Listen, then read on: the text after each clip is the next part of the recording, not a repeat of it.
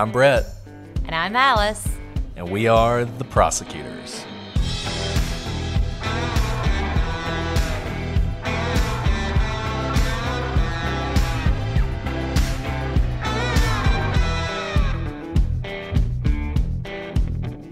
Today on The Prosecutors, a woman is mauled to death by two dogs, and the owners are charged in her death. But was it murder?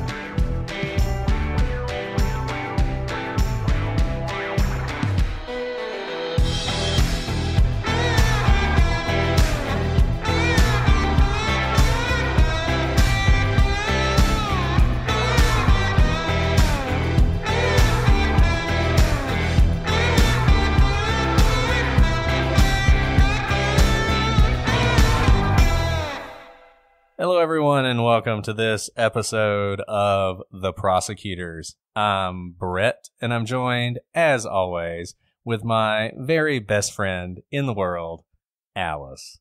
Brett, don't make me cry. You're my very best friend. Well, it's true, Alice. It is true, and I love you very much, and your family is my family and always will be, and I just want you to know that, and I want all the listeners to know how amazing and wonderful you are. Stop it. You're going to make me cry. If you guys don't know what we're talking about, we'll update you on some personal stuff later on after you get your true crime. But especially our patrons, y'all have been so patient in waiting for new content. And I just have to say, Brett has been in and out of the hospital for his sweet baby boy. And you know what? His baby boy's still there. But he said, I'm home right now. Can we please record something for our amazing fans? Guys, if that's not commitment, I don't know what is. And I met so many of you guys at CrimeCon this past weekend. And you guys have just filled my heart. And you filled Brett's heart too. Because a lot of you were part of video messages sent to him. So we will not spend too much time right now, but just know we love each other and we love you guys. We do. And we will, like Alice said, I'll give you an update on how everything's going at the end of the show.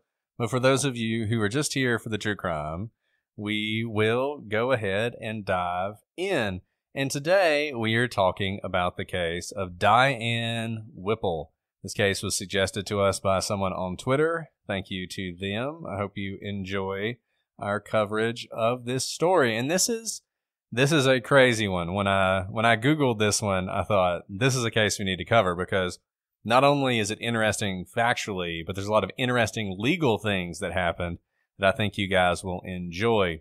If you do enjoy this podcast and you want to read more about this, there are some really good resources out there. Rolling Stone has an excellent article on this case.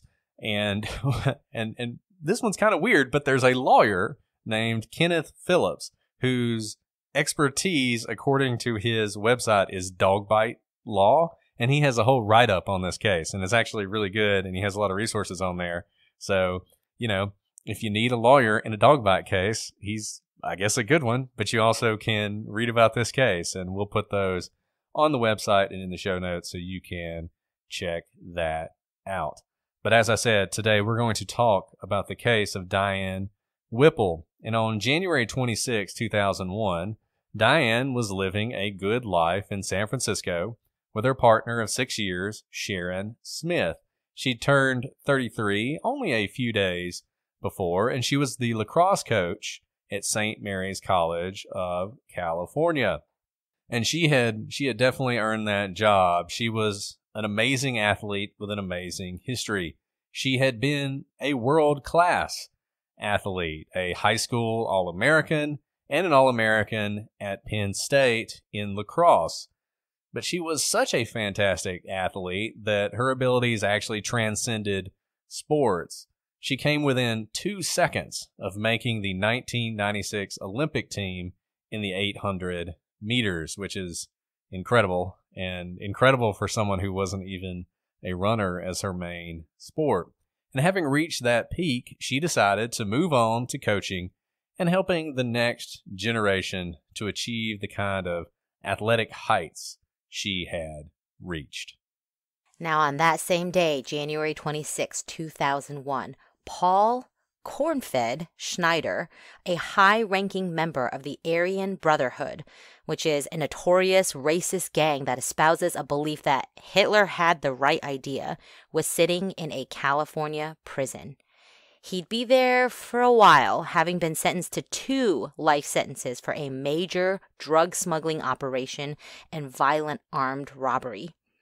He'd later be sentenced to even more time for his involvement in some murders, in case that wasn't enough, and would also draw the ire of the Brotherhood itself, who would put out a contract on his head. You might wonder how these 2 people have anything in common. And the answer is nothing, were it not for Paul Schneider's acquaintances, the husband and wife team of Marjorie Fran Noller and Robert Edward Noel. These 2 lawyers got to know Schneider through their work representing prison guards who faced retaliation for reporting abuses in the prison system. Although thought by some to be rather mediocre at their jobs, Noller and Noel had earned respect around San Francisco for their pro bono and charitable work. One of their cases involved a prison guard who had some involvement in a scheme by the Aryan Brotherhood to murder sex offenders in the prison, something they are particularly famous for. This case brought them into contact with Paul Schneider, who they became friendly with. So friendly that they would eventually adopt Paul Schneider. Which is totally weird. What? Can you even adopt an adult? Like legally? I guess you can, because they do adopt him. And I don't know, I was reading about this, and it was sort of an interesting thing. Apparently you can adopt adults, and typically the reason you do it is so that you have certain legal rights vis-a-vis that person. Apparently, and people can correct me if this is not true, but I read about this as I was learning about Paul Schneider. Before gay marriage and before domestic partnerships and that kind of thing, this was fairly common in the gay community to adopt. Someone would adopt the other one so that they would have some sort of legal rights to each other, you know, like all the things you think about when you think about a married couple, and hospital visitation or rights about medical care, like all that kind of stuff, financial things. So apparently this is something you can do, and it is something that these 2 lawyers did vis-a-vis Paul Schneider. I also didn't know the Aryan Brotherhood was killing sex offenders. I didn't know they did that either. I did not know that. And Paul Schneider was considered the most dangerous man in California at one point. I mean, he was... You know, this is a dangerous guy. He, at one point, attacked his lawyer. I was reading about this. It was he had a court-appointed lawyer for some minor hearing, and he stabbed him in the neck. And the reason he did that was not because the lawyer had done anything and he was mad at the lawyer. It was to show the warden and the marshals that he could get to people at any time. So, you know, they had searched him, obviously, for weapons, but he had managed to secret one into the courtroom and stab his own lawyer. So that's the kind of person that we're dealing with here. That's terrifying, and I'm not going to lie. The thought has crossed my mind before, Brett, when I'm in court. I'm like, am I about to be stabbed in the neck? And yeah, now I realize exactly. It's probably from hearing about this instance. It very well could have been, because that incident did make a lot of news. One funny thing, and this is the kind of thing that could only happen in California. So he stabs the guy in the neck, and then from that point on, they do very invasive searches of him every time he goes anywhere. And he sues and wins his lawsuit on the basis that they had violated his rights. And it's like, the dude stabbed somebody in the neck. Oh, my goodness. Well, you know. He should be searched thoroughly at all times. Can I also say, though, that is a very good instance of how we really do have protections in this country, civil rights protections that basically outstrip just about any country in the world. So, I mean, I'm not saying there are not abuses, but like the fact that a guy can stab his attorney in the neck to make a point, and it's not directed at that attorney's per se, and still win that civil rights lawsuit is pretty, says something about protections provided here. There you go. That's a nice spin on it, Alice. Not how really I was thinking about it, but that's a good way to look at it. So we're going to go with that. Just trying to show This is a people that there are testament to our different sides country. of the story. Flags are waving. The national anthem is playing over here. Oh, Anyway, gosh. yes. So even Paul Schneider has rights despite his actions. And Snyder, he's not just a murderous criminal, armed robber, lawyer, stabber, and everything else. He also is a businessman, and he had a business idea for the Aryan Brotherhood. He decided he was going to run a breeding operation, a dog breeding operation for the Aryan Brotherhood that he called Dogs of War, because what else would you call it, right? And these war dogs that he selected were Prese Carnerio dogs, which, if you haven't seen these dogs, we're going to put a picture of one of them on the website. Brett, I mean, I actually have come in contact with these types of dogs before. They're beautiful creatures that are terrifying. They look like the dog in Harry Potter. Do you know what I'm talking about? In one of the Harry Potters, there's like the dog that has multiple heads, I think. I mean, and it's like all pure muscle. That's what this dog looks like. Yeah. I mean, they are huge dogs, and they were bred to basically wrangle bulls on the Canary Islands. So you think about a dog that can take down a bull, that's a pretty big deal. And those of you who know what a pit bull looks like, just imagine a pit bull and multiply it by 2. And that's what you have here. I mean, these just huge dogs. War dogs is actually pretty appropriate. I mean, these are dogs that are bred from the old, war dogs of the Roman legions. I mean, these are like huge, huge animals. And, we do not discriminate against dogs here on the Prosecutors Podcast. We know there are a lot of people who don't like pit bulls. In some places, they're even illegal. These dogs, they can be very vicious dogs if raised by the wrong people. But, in a loving family with people who know how to handle them, they can be perfectly fine.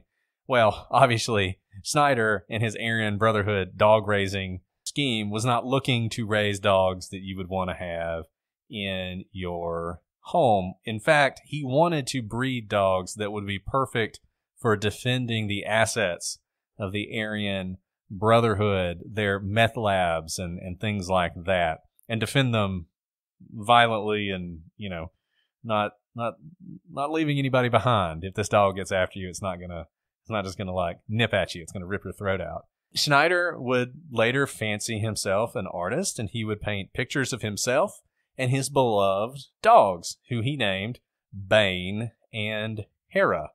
And he would also paint pictures of his adopted parents, who we mentioned before, Marjorie and Robert.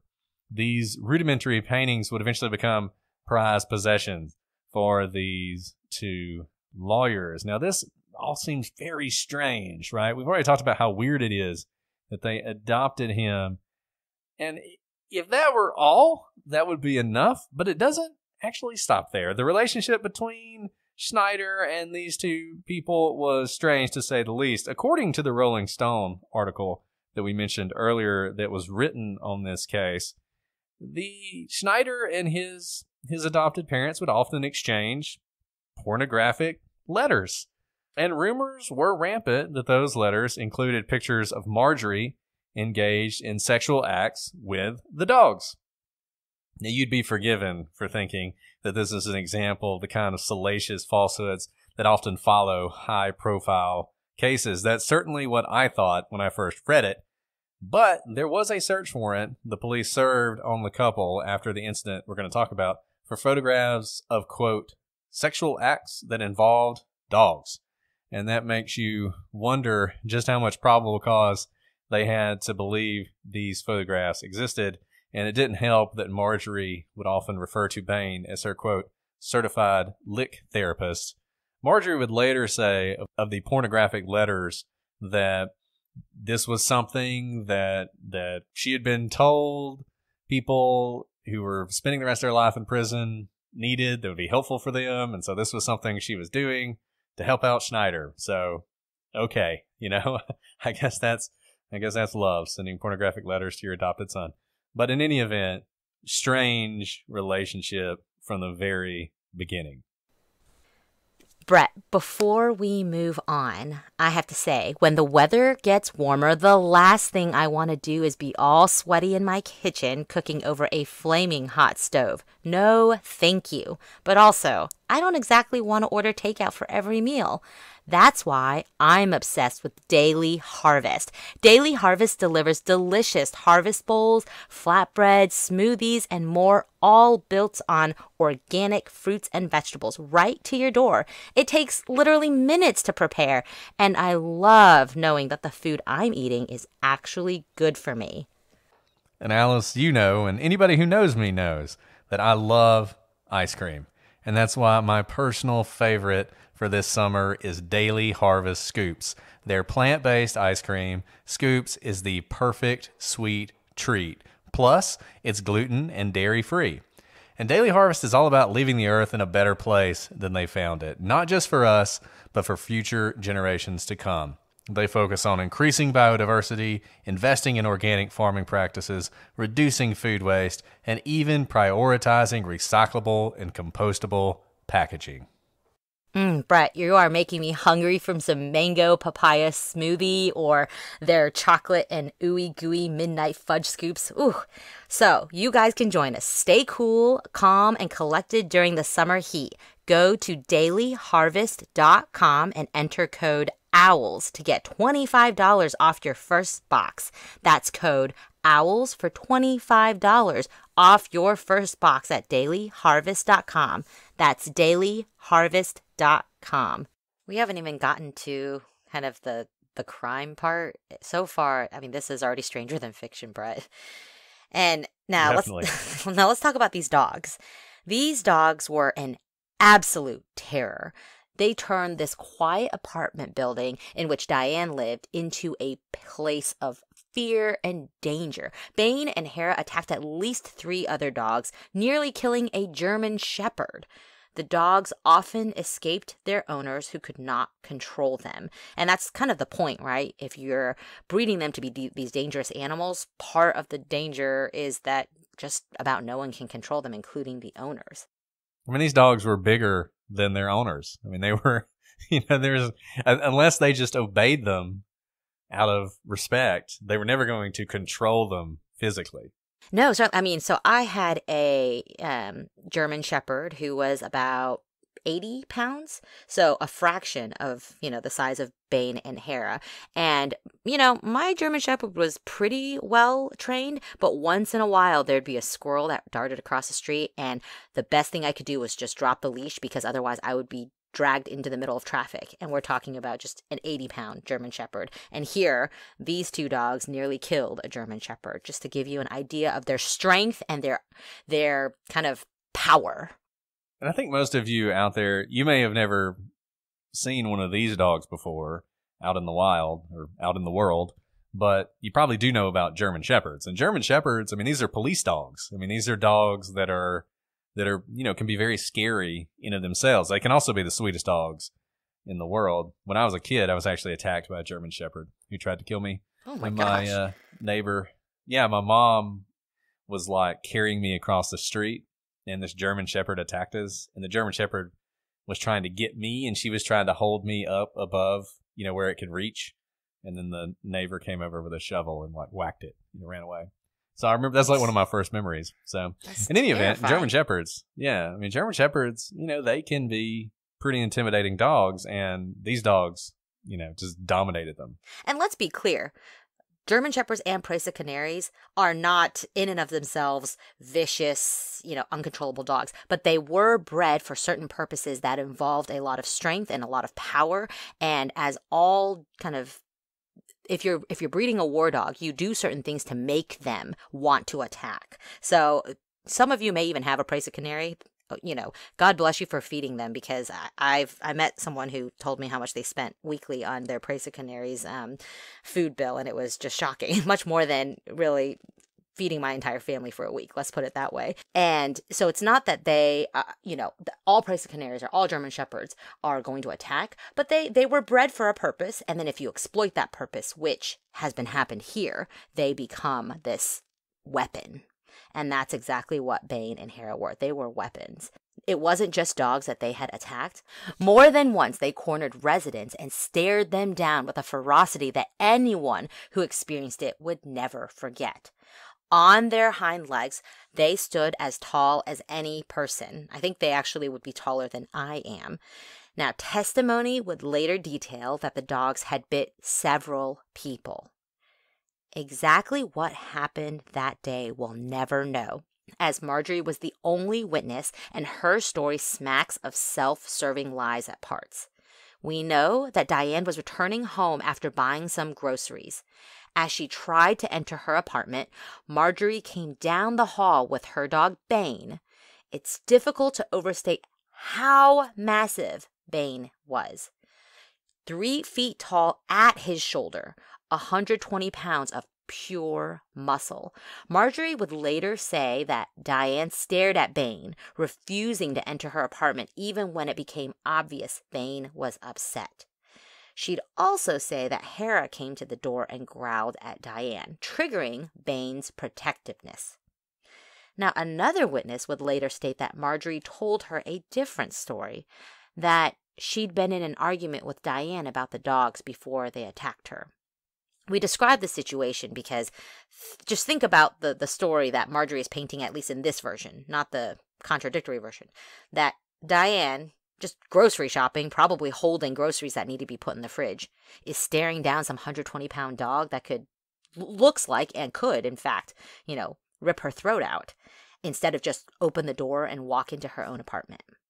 Which is crazy. I mean, I can't. I don't stare down any dog. No, particularly a dog like this. And other people would later testify at the trial that's going to happen that Diane was terrified of these dogs for good reason, and that the dogs had cornered her before. And it is nonsensical that Diane is challenging these dogs in the hallway. But for whatever the reason, whatever it is, when Bane saw Diane, he lunged at her to attack and easily escaped Marjorie, who could not control him, even when he wasn't in attack mode, but certainly not in a situation like this. Marjorie would later state that as the dog was attacking Diane, she told her to stay still. Quote, "I told her to stay still. If she had, this would have never happened." Which, okay, so the dog is attacking her viciously, and she's just supposed to stay still. That's what she's supposed to do. Even if that was good advice, it's not the kind of advice that any person is going to be able to follow. And not surprisingly, Diane did not stay still as the dog was attacking her. Over this attack, which lasted 20 minutes. Oh my goodness. The dog mauled Diane horribly. She had nearly 80 distinct injuries on her body. According to the autopsy, the attack injured Diane from the top of her head to the soles of her feet. When EMTs arrived, they simply did not know what to do. Diane's injuries were so severe. Although Diane was still alive and conscious, which is honestly terrible to think about. I wish she'd been unconscious. Her larynx had been crushed, and she'd lost at least a third of her blood.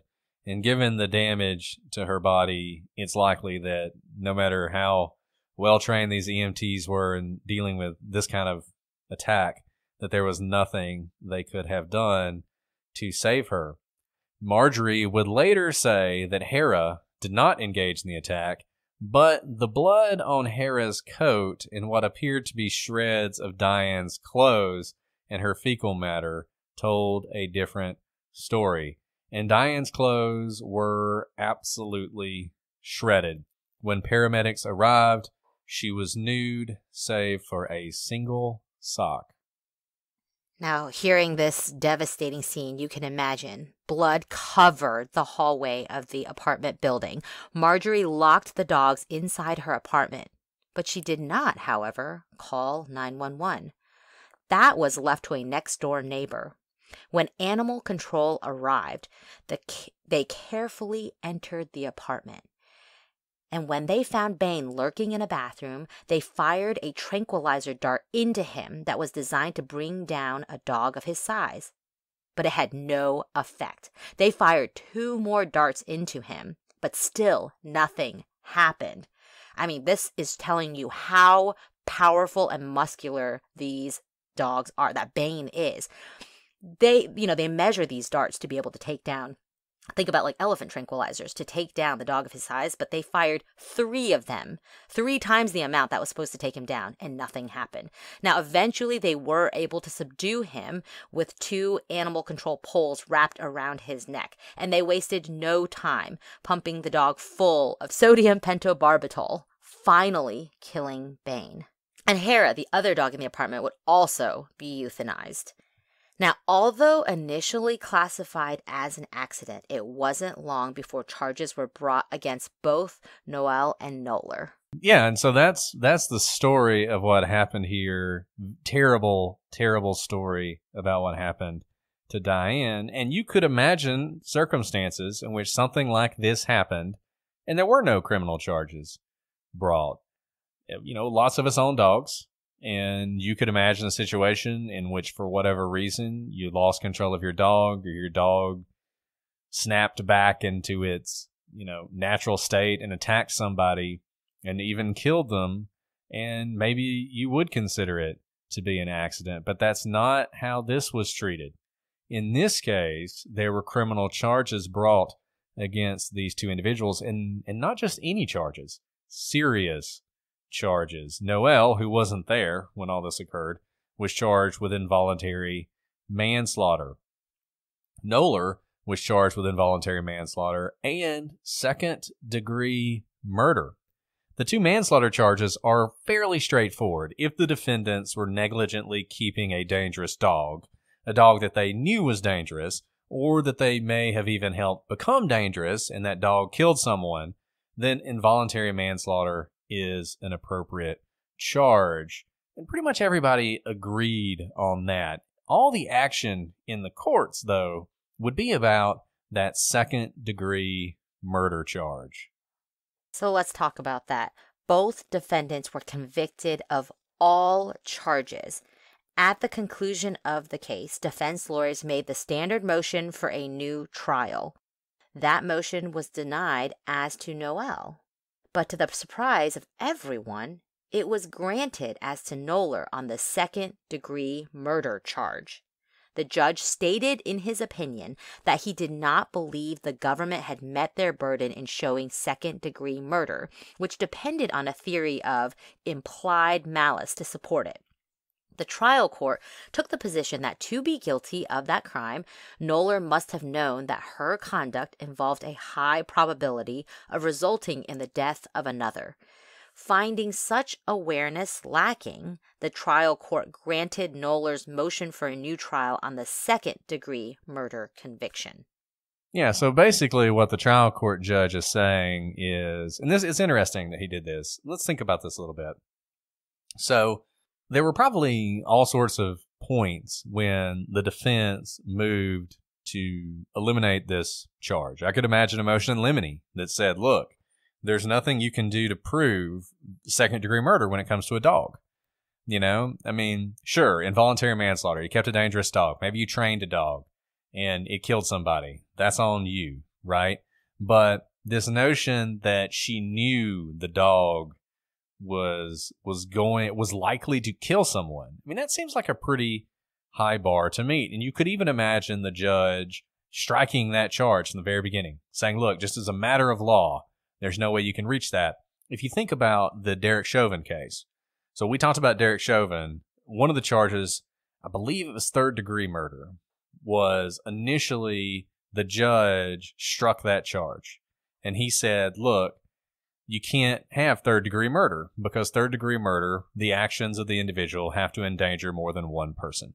That's what the judge had said because that's what the law was in Minnesota. And then in between when he did that and the trial, the Minnesota Supreme Court actually changed the law and said, nope, you can have third-degree murder when there's only one person who dies.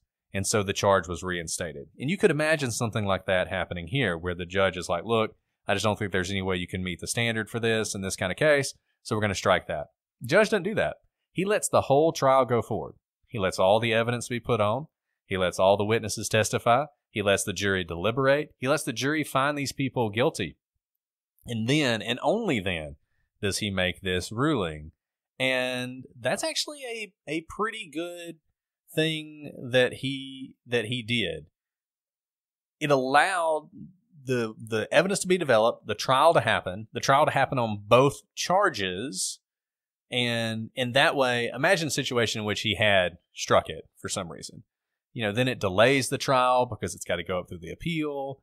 It makes things much more difficult. But here he's much more savvy. And in doing this, it allows the government to seek an appeal and say, hey, we think the judge is wrong here. And you may be wondering how they could do that. You might be thinking, is this double jeopardy?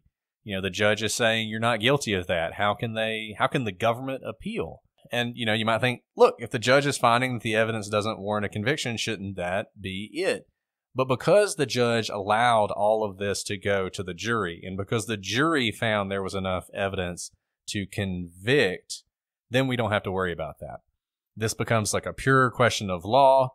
It can go up to the appeals court. The appeal court can decide this, and if they decide the trial judge is wrong, all they're doing is reinstating that verdict that the jury has already reached. And it's a really smart thing that this judge did, and a humble thing in a lot of ways. Like, this judge, by doing it this way, is sort of acknowledging that he could be wrong, because he's very much allowing, in a very simple, straightforward way, for himself to be overturned.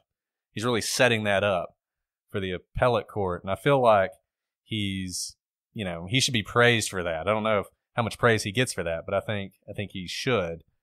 By waiting until the jury delivered its verdict, the judge can make his finding with the knowledge that it would be reviewed by an appellate court. If he's wrong, the court simply reinstates the jury verdict, and if he's right, then they affirm him and everybody moves on.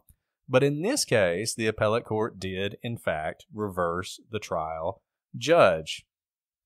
At that point, Noller actually appealed to the California Supreme Court. So this is a really interesting thing, right? So you had the trial.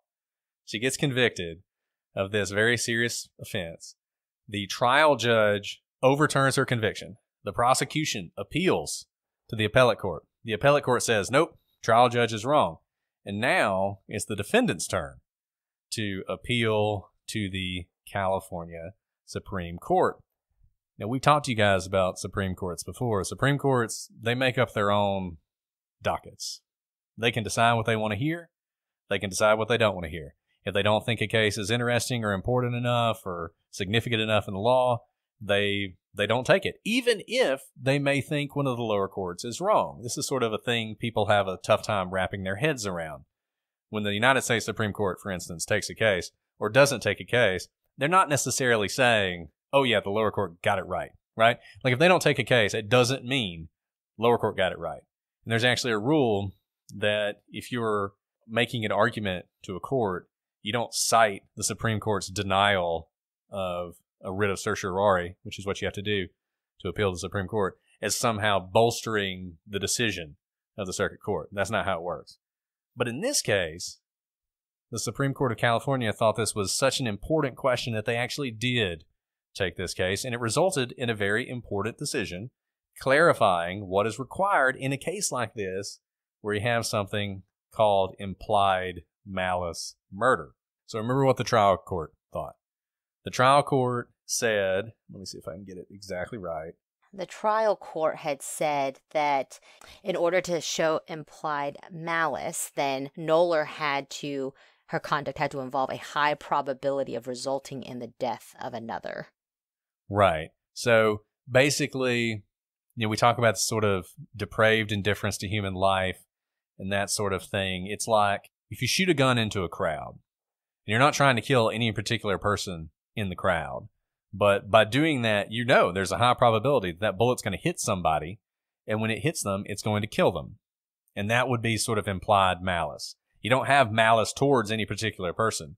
It's just what you're doing is so inherently dangerous that we're going to assume there's some sort of malice in your heart because you're firing that gun into this group of people. The Supreme Court of California said, Okay, that's fine. But it's actually easier to meet the standard for implied malice than the trial court said. And I'll read you what they said, and then we'll try to explain it to you because you can never understand what courts say.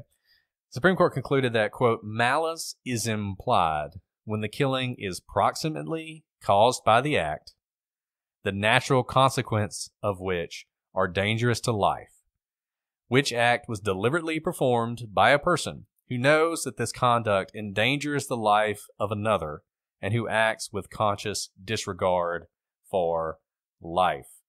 To sum up, the court stated that, quote, implied malice requires a defendant's awareness of engaging in conduct that endangers the life of another.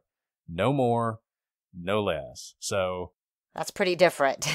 Very different, right? I mean, that's a much...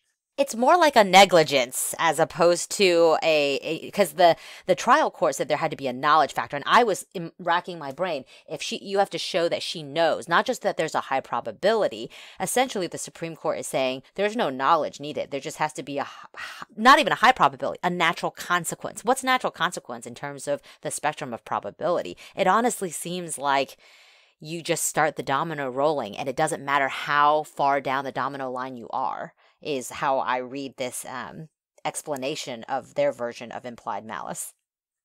Yeah, it kind of, we talked about this some in the Chauvin trial, where you interpret something in a way that it swallows up everything else. This definition, to me at least, doesn't sound that different from the manslaughter charge, right? Like the manslaughter charge was basically, you were keeping a dangerous dog and you were doing it in a negligent way, a way that allowed that dog to get out and kill somebody, right? And you knew it was dangerous. You might even helped it become dangerous. And then someone died. That's involuntary manslaughter. Well, what's the difference between that and this version of second-degree murder? I mean, I'll read you again. Implied malice requires a defendant's awareness of engaging in conduct that endangers the life of another, no more and no less. I mean, that really sounds like shooting into a crowded theater, Yeah. Or, keeping a dog you know is dangerous. Like, if you Right. keep a dog that you know is dangerous, then isn't that engaging in conduct that endangers the life of another? Especially if it's a big dog. A dog that you know, if it went crazy, could kill somebody, right? What is the distinction there between the involuntary or the voluntary manslaughter and this? I don't know. To me, I think the trial court had a better part of the argument. And here is, going back to what you said, giving a lot of credit to the trial judge, because I think the trial judge knew how he was going to rule at the end, but he let the trial go forward. We have always said, bad facts make bad law, right? And here you have just horrendous facts about how Diane was mauled to death by a dog, maybe two dogs. And the Supreme Court really, even though they were just dealing with the legal issue, had the entire factual record before them in order to marry up their kind of pie-in-the-sky legal definition to facts on the ground. And that's what they did here, because in reaching its decision, the California Supreme Court walked through the evidence that demonstrated that Knoller should have known that her conduct, keeping these particular dogs in close quarters with others, was dangerous. This is also the evidence the jury heard. The Supreme Court noted that Hara and Bain had broken out of a fenced yard and killed a sheep before the two lawyers even owned them. And when the couple took the dogs on their initial vet visit, he told them that the dogs would be a liability in any household and recounted to them other stories in which similar dogs had seriously injured others. The website for the Dogs of War breeding operation had a picture of Bain with the caption, "Bringer of Death." I have to stop there real quick. That's a lot of evidence, by the way. Yeah. And frankly, I actually think that this evidence presented at trial even fulfills what the trial judge thought was the definition of implied malice. But I don't know. What do you think? Do you think this is enough? Well, I mean, there's more. There is more. That's fair. I'm stopping right there as a teaser to say I already think that pretty much gets you there. But I bring this up because I think that perhaps the legal definition was swayed by the overwhelming evidence. Because I guess my problem with the legal definition, I think you're right. I think what you said is right. So you said that the evidence here is enough to meet the standard the trial judge laid out, right? Right. And I think you're right about that. And I think the mistake the Supreme Court of California made was they didn't have to change the legal standard. They could have left that legal standard, which I think is a clearer standard and fits better with sort of a differentiation between these levels of murder, and just applied these facts to that standard, and I think they would have reached the same conclusion. Yeah, that's a good point. I agree with that. And that, like you said, there's more. Between September 2000 and the fatal mauling in January 2001, there was at least 30 incidents in which the dogs were out of control and threatened either people or other animals in the apartment complex.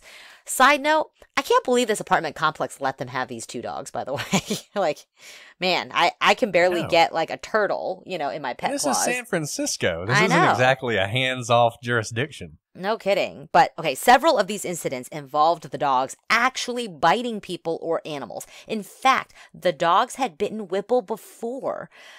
Letters the couple wrote to Schneider in prison were frankly celebratory of their inability to control the dogs. They wrote of the dogs breaking away from them in the hallway, quote, took off side by side down the hall toward the elevator in a celebratory stampede. 240 pounds of presa, wall to wall, moving at top speed with 3 exclamation points. I mean, this is like celebrating their power and their inability to control them. Not saying, hey, these dogs you bred, they're a real liability for us. We're lawyers, we know. And can we also talk about how lawyers acted in this manner, knowing kind of the liability this would bring upon them? I know, it's crazy. It's like you said earlier, these lawyers that we're talking about here were not generally thought to be, bad people, right? I mean, they come off when you read these stories as just terrible people who have these awful dogs who did these terrible things, and they're aligned with this Aryan Brotherhood guy. But then you read about their actual law practice, and they were doing a lot of pro bono work, and they were representing prisoners, and they were, representing the homeless and doing civil rights work. And I just don't understand. It's like they became so enamored with these dogs and with, their crazy stepson that they allowed themselves to completely lose any kind of perspective. And if you ever watched, we talk about, reckless disregard for human life.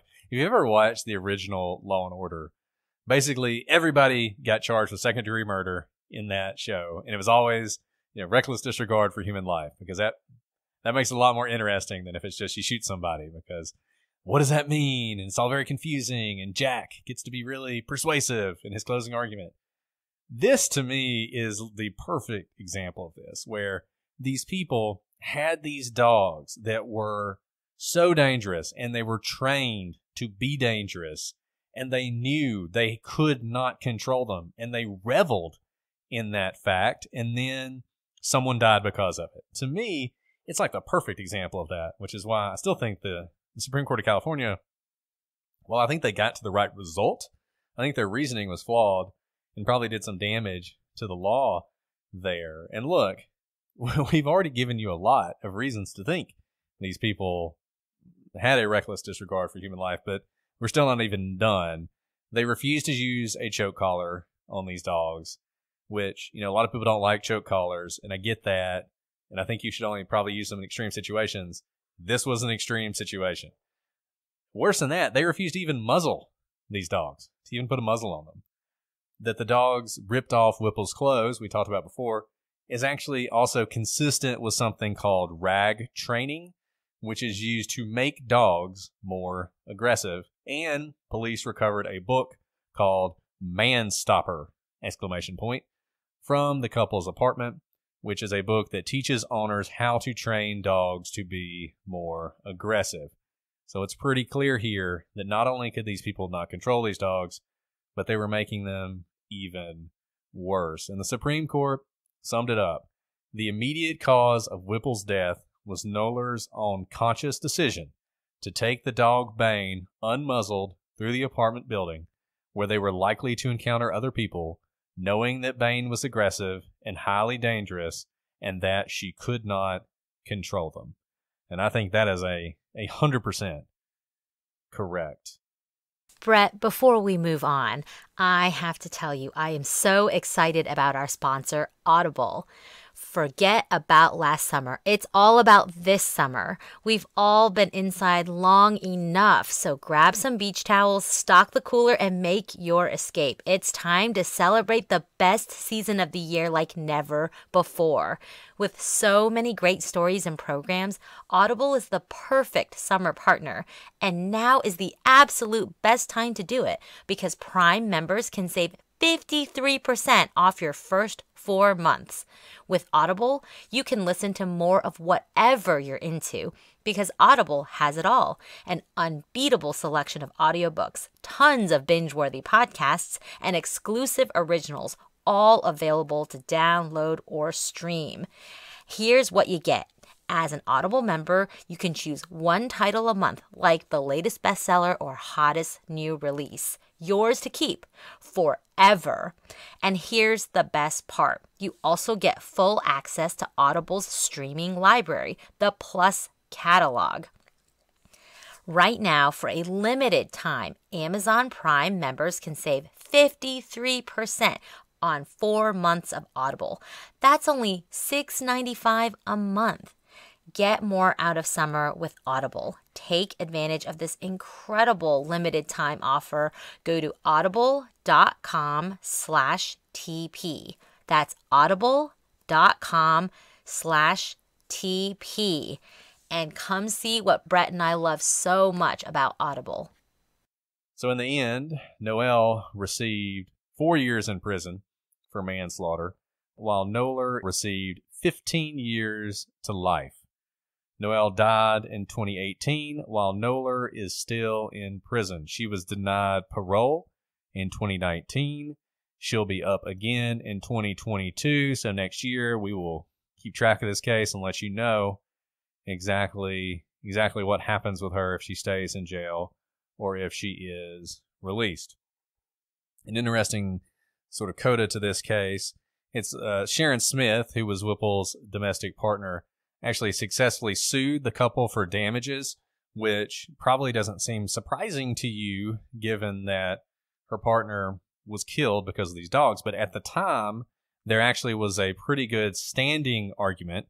And standing, you have to show that you have standing to sue someone. And if you don't have standing, you can't sue. So if you think about it, like I can't sue on Brett's behalf if someone hits him with a car because I don't have standing. I'm not the injured party. Brett can sue the driver of the car, but I can't sue the driver of the car. Exactly. Now, my wife could sue if I was struck by a vehicle because she has standing. And at the time, as you may recall, there was no such thing as gay marriage. And the argument was made by Noeller and Noelle that they had no standing because she was only the domestic partner. And the Supreme Court of California rejected that position and decided for the first time that same-sex couples have standing to file lawsuits due to conduct resulting in the death of one of the partners. Sharon ended up donating a portion of the $1.5 million award she received to the St. Mary's lacrosse team, where Diane was the coach, in her memory. So that's the one small bright spot in this otherwise very dark story. Whew. I mean, it's just fascinating on so many levels. And in this case, we didn't even walk through all of the trial because there was so much on the appeal that was fascinating. But, I mean, what do you think, Brett? Do you think that, let's start with Noelle. He wasn't even there, right? He didn't walk the dogs down the apartment hallway where Diane was ultimately attacked and killed. He wasn't even in the vicinity, and he gets 4 years for manslaughter. Do you think that was the correct legal decision? I do, and he actually made that argument. He made that argument that because he wasn't there, he shouldn't have any responsibility for this. But the fact of the matter is, that's why the charging decision was made that was made. He wasn't charged with second-degree murder. He was still charged with the manslaughter charge, and I think that's the correct charge. Just walking through some of that evidence, he participated in laying the foundation that led to this, right? I mean, he knew the dog couldn't be controlled. He knew his wife couldn't control it. He would have known about the training the dog was undergoing. He knew about the dog biting people. There was testimony that one person told him, your dog bit me, and his response was, "Oh, that's interesting." Like, so he also just didn't care that this situation was ongoing. And I do think it was the correct decision, and I think it was also the correct decision for Noller to get a much higher sentence. Now, look, these are some pretty stiff sentences. 4 years for manslaughter is not that stiff, right? I mean, that seems about right. But 15 years to life for Noller, that's a pretty stiff sentence. I mean, that's more of a sentence than a lot of people get, frankly, for different kinds of murder. But I do think it was appropriate. I think at the end of the day, these people knew what they were doing, and they knew that this was dangerous. And they were, once again, they were not only breeding, they raised these dogs to be dangerous. They raised these dogs to be violent and vicious, and they're the reason the dogs were the way they were. It's like Alice said before. These dogs can be wonderful animals, loving, caring, yes, protective, but gentle. Appraisas actually are somewhat known to be, you have to have the appropriate training for them, but they're actually great family dogs. They're protective, and so they're great with little children because they're kind of like German Shepherds. They're good at kind of herding the little children, and they won't let strangers come near you, and that's a good thing, but they're very loving to their families. Hence, we have Noller and Noelle here. But you're right. They knew exactly what they were doing. They were reading books on how to make these dogs more aggressive, and these were sophisticated people. I know, I don't want that to be brought in any trial against me if I'm, violate the law somehow, that because I'm a lawyer, I should have known better. But it will be. But that's the point here. This is not just some person who has no education, living on, say, a dog breeding farm in the middle of nowhere, who's never been to, a formal education and known what dogs are capable of doing. These are sophisticated professionals whose job really is about liability and is about violations of the law. And here they are creating a liability. They didn't just take in this dog. This is not just like some poor, abused animal shelter adopting of dogs, right? I know, because a lot of you are probably a little nervous as you're listening to this. You're thinking, geez, if I take in a former dog-fighting dog, from the shelter, am I putting myself in the same situation? Think about the facts here. These are not just adopted dogs off the street who were thrown on the streets because they were dangerous. They bred them and then took steps to make them even more vicious each passing day with their training. Right. That's 100% right. And, they also weren't people living off on a farm where, a unfortunate traveling salesman came by and got eaten by their dogs. They lived in an apartment building in the middle of the city. Everything they did set up a situation in which these dogs would seriously harm someone. I mean, that's another thing, I think, sort of a subtext, and I don't know if the Supreme Court ever brings this out, but this was inevitable. This was going to happen. Maybe not someone was going to be killed, but someone was going to be seriously injured by these dogs, and it was only a matter of time, and they should have known that, and because they didn't do anything to prevent it, at the end of the day, they were responsible. So yes, I do think it was a fair decision. I mean, this is a fascinating case. You guys should really go read those articles we'll link to on our website. And thank you again for Twitter world for suggesting this dog, 'cause I'd never heard of it, and it's such an interesting case, both factually and legally. Yeah, and I hope we did this case justice. So let us know. At my fingertips, I don't have the person who suggested this, but reach out and let us know if we answered your questions, and if we didn't, we will answer them later. All right. Well, if you're only here for the true crime, you can go ahead and turn it off now and see us next week. But yeah, it's been an interesting few weeks, Alice, as I think a lot of folks know by now. But, as I had talked about earlier, my wife was expecting a child. It's actually due on July 4th was the due date. And we knew we would never make it to July 4th, but nevertheless, that was kind of cool. And everything was rocking along. Alice and I, we went several hours away to interview some witnesses, spent the night together in a hotel. It was nowhere near as fun as that sounds. And then the next You can't day, leave it like that, Brett. People are going to go wild with that. We stayed in separate rooms at a hotel. You're just trying to, I don't know, create more clicks. Clickbait. Sorry. That's totally clickbait. That was total clickbait. Yeah. Totally different. Separate floors, as a matter of fact. It's true. Anyway, so Alice and I were several hours away, and my wife had a routine checkup, as you have often. You guys who've been pregnant know you're going to the doctor all the time. And Alice and I had finished up our first set of interviews, and I got a text from my wife, and it just says, "Call me." And when you get that text, that's not good, right? Like something is not good. And when I called my wife, she's like, "Hey, they're admitting me to the hospital. They want to do some tests," which also wasn't good. At which point, Alice, being the amazing person that she is, drives me back home so that, because I didn't have a car because I had ridden with her, drives me back home so that I can get to the hospital. Our agents wanted to go lights and sirens the whole way, but I think that's just because that's what police like to do. But we didn't do that. We just, drove the normal way. And I'm freaking out the whole way. And Alice is keeping me calm because that's what Alice does. She keeps me calm. I'm really not. And I was asking him very anxiety-producing questions. That's not true. You were definitely keeping me calm. I was feeling much calmer because of Alice and her wonderfulness. But to make a long story short, in the course of 24 hours, we went from everything's on track, we're having a very sort of normal pregnancy, to a doctor telling us that we had a 50% chance, basically, of our baby surviving.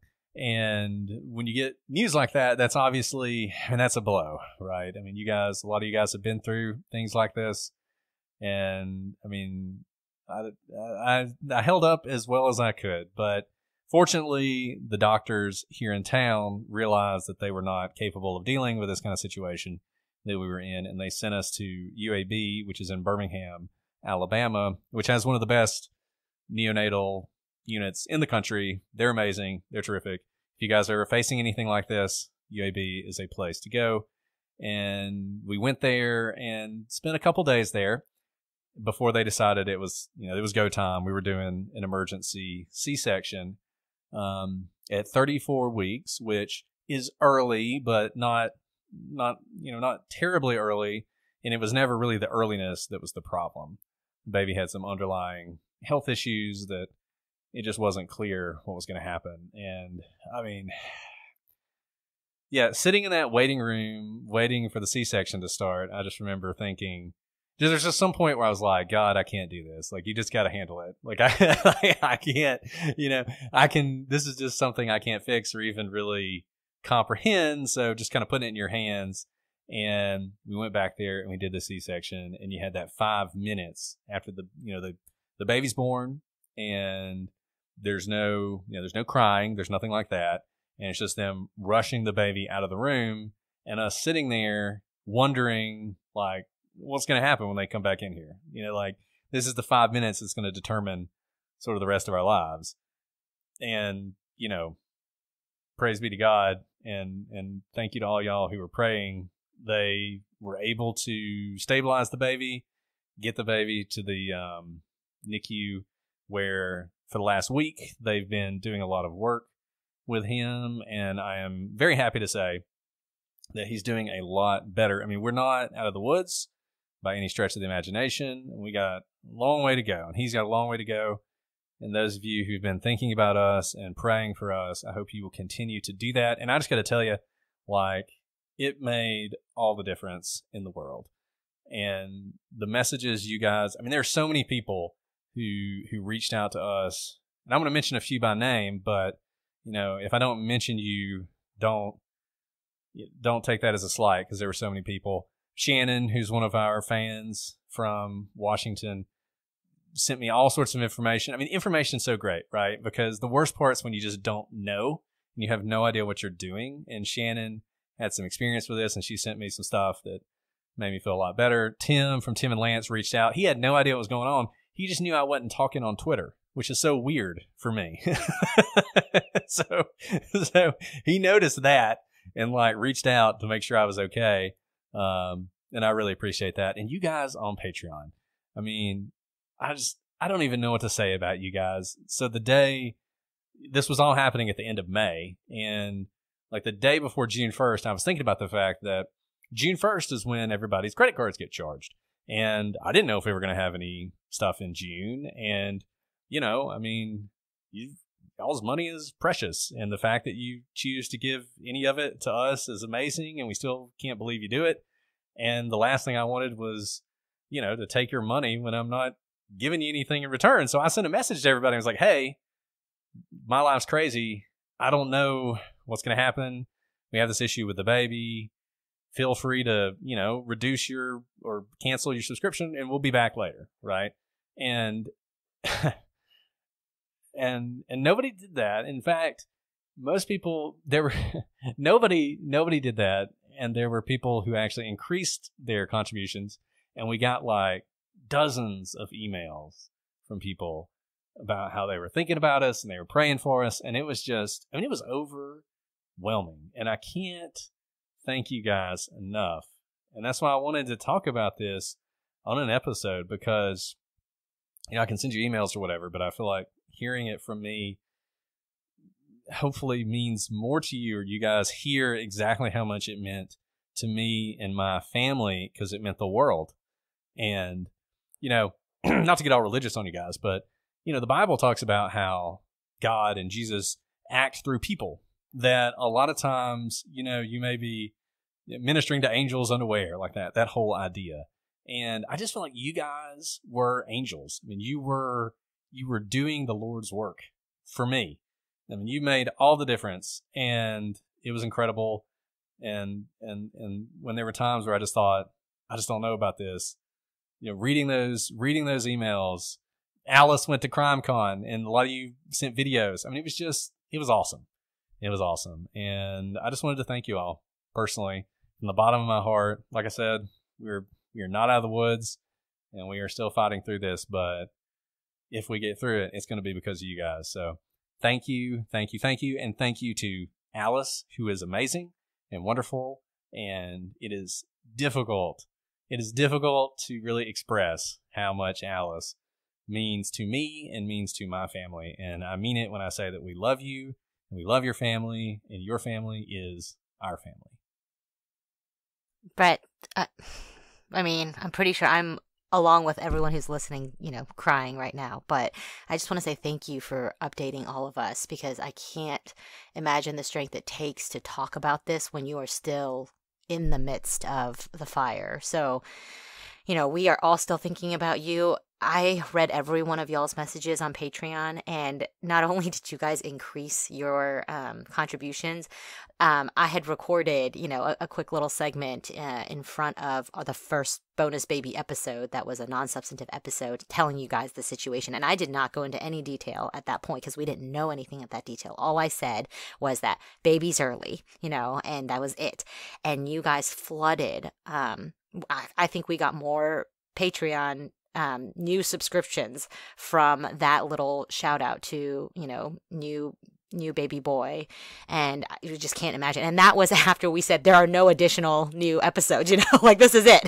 We don't know when we're going to start recording again. So Brett, just know that people love you because they've gotten to know you over, 100 or so episodes, almost 100 episodes in a year of you talking. And we are all still praying for you, and it's not going to end. We know this is a long road, and this is kind of the beginning, but we're with you the whole way. And I think I speak for all our fans when I say, in the midst of your first week of just life-altering trauma, you're sitting here recording. So thank you for caring about, I'm speaking on behalf of all your fans. Thank you for caring enough about them to want to come back and record with us. Well, we talk about the true crime community a lot, and it's not just words.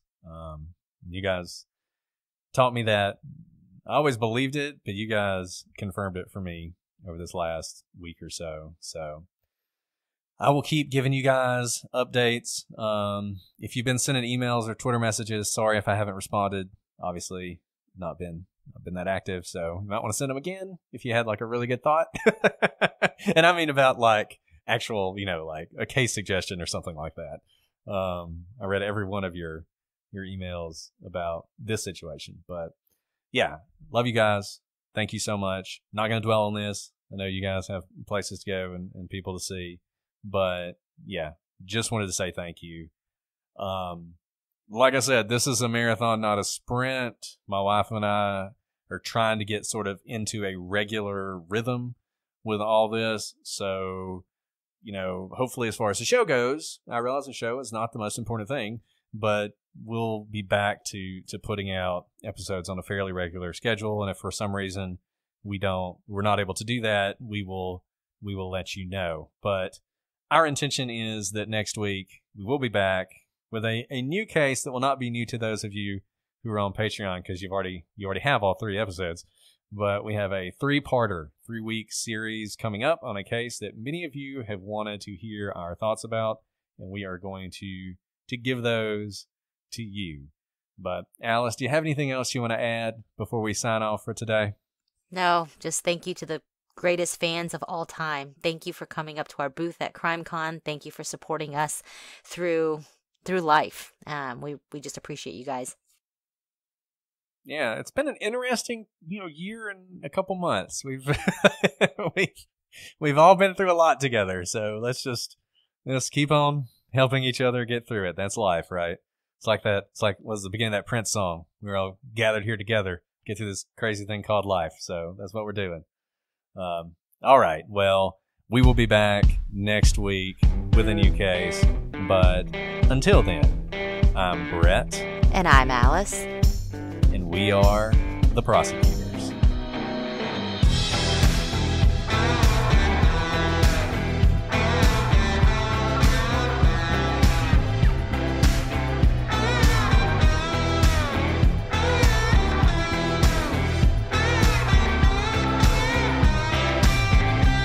Just that I really miss you.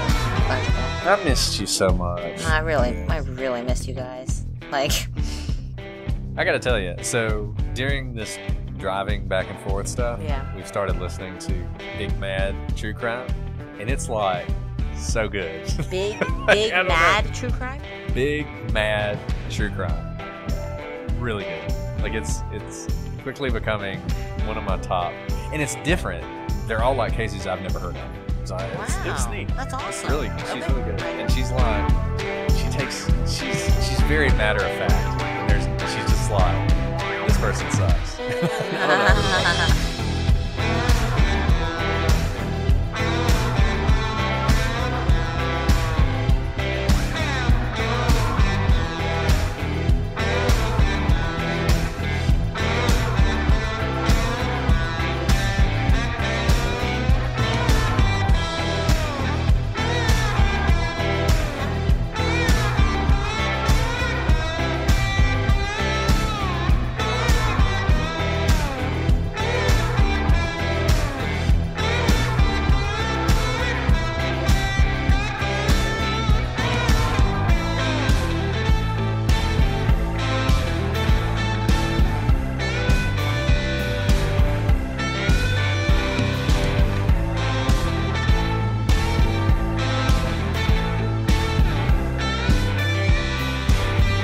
Sharon actually ended up.